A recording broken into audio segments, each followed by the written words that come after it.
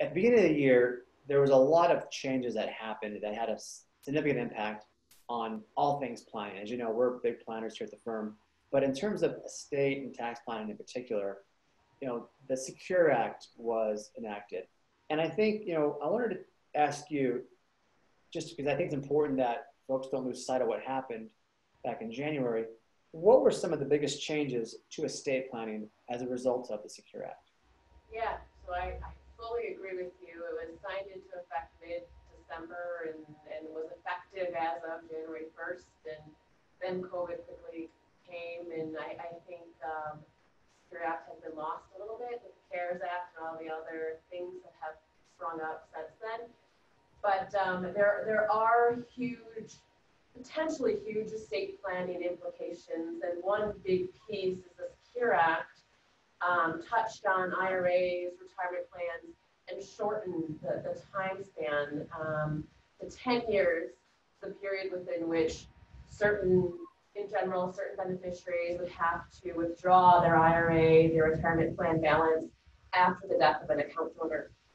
And prior law let most beneficiaries, and on the estate planning side, a lot of properly structured trusts could withdraw the account balance in installments over that designated beneficiary's lifespan.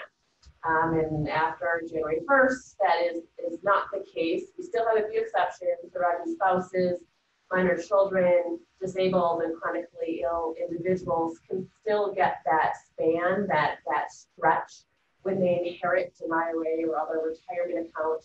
But most individuals can't use their life expectancy anymore to determine that distribution. And so they have to take it out either in installments over the 10-year span, or they can do lump sums, year 2, year 5, right? Year 10 just has to be taken out within 10 years. And so on the estate planning side, 2 implications. One, trusts that might have been named as beneficiaries. The reason why you name the trust as the beneficiary of the retirement account for your children, for other individuals, other family members, it may not work anymore because of the changes that came about under the Secure Act. So you want to talk, if you have a trust who's named as a beneficiary, you do want to talk to your estate planning attorney and make sure the purpose behind it still works. And that goes to, you also want to review your beneficiary designations and make sure they still make sense. The second part is that acceleration of the income tax that's going to have to be paid. And so in the past, again, beneficiaries could spread out over their lifetime and they'd be paying the tax over their lifetime. With this squashing kind of to 10 years, you're accelerating the time frame within which beneficiaries are going to have to pay that tax. And so look at beneficiary designations. If you named a trust, talk to your advisors about, does that make sense? Does it even work anymore? The other pieces we've pointed out tied in with this change have been potential other considerations or how to use the retirement account or the IRA. Some, if you're naming charities as a beneficiary, potentially name now the charity as a beneficiary of the IRA or the retirement account, and name whoever else you're naming as recipients of other assets. Another option is Roth IRAs, those, doing a Roth conversion.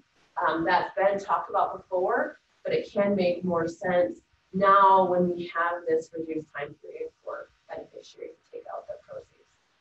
Yeah, that's the last part's interesting. Well, all of it's interesting, but I think that last part in particular, because there's been so much discussion about the timing of these strategies that maybe should be considered, or how fast or when they should be done.